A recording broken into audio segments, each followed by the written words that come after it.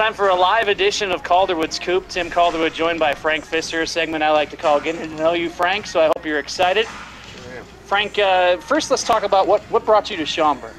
I just kind of looking for a place to play. I was with the Reds for 4 years, the Cincinnati Reds organization, and this last spring training, they didn't have a spot for me, and so I wasn't ready to stop playing yet, and so I sent some emails out, made some calls to some different leagues around the country, and Jamie got back to me pretty quickly and said he had a spot, so I jumped on it.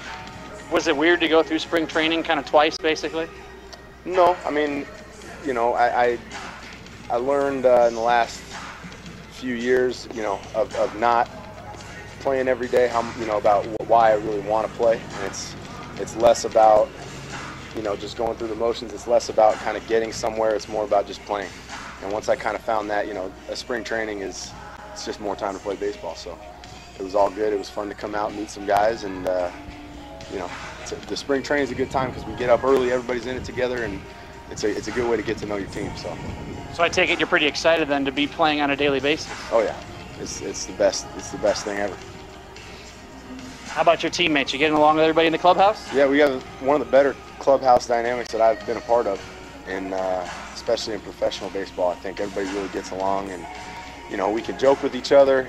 People screw up. It's not a big deal. We all kind of can learn from each other, and it's been a lot of fun. We got some really good guys. The coaching staff's awesome. We keep it light, and everybody's really on the same page in terms of doing little things to try and win. We can pick each other up, and it's been really good.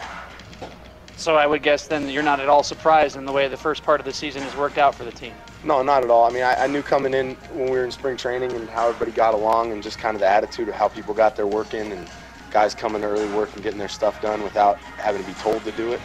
That's always a pretty good recipe for getting wins. It doesn't always go our way, but we have a pretty good understanding of when you get to this level where everybody's it's professional baseball, everybody knows what they're doing.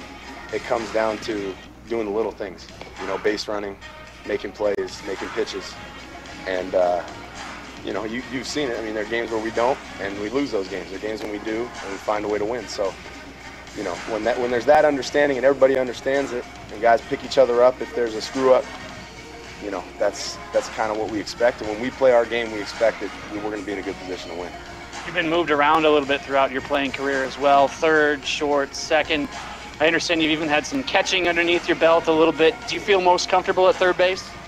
Yeah, actually, I didn't play third until sophomore year of college. I actually lied to my coach and said that he asked me if I'd played there. I played second and shortstop growing up.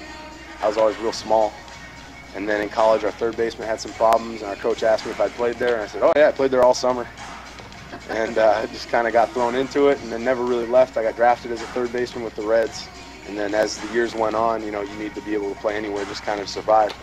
So in my last year with the Reds, the last year and a half about, I started learning how to catch just to kind of add something else to be productive and help out and catch bullpens and get into some games sometimes. And, my whole goal in playing is to try and be as well-rounded as I can be. And I'd say I'm most comfortable at third. I think it's the most fun in terms of reaction, but being able to know what goes on at each spot, know what a catcher's going through because I've done it, know what an outfielder's going through because I've done it, it really just kind of helps an overall understanding of the game.